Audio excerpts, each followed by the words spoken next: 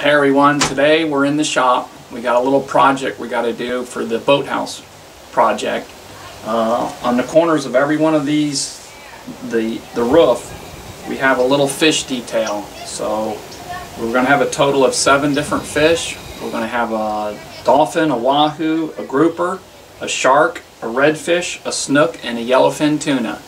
Today we're going to show you how to do the yellowfin tuna. It's our last one. We've made all the other ones. So today we're going to show you how to do the yellowfin tuna. We're going to be cutting it out of a 1/2-inch PVC board that you can buy at any Home Depot. But it's only 1/2 inch. We need to laminate it three levels to make it 1.5 inches. And what we're going to do is we're going to cut the fish. We've already got the fish marked out.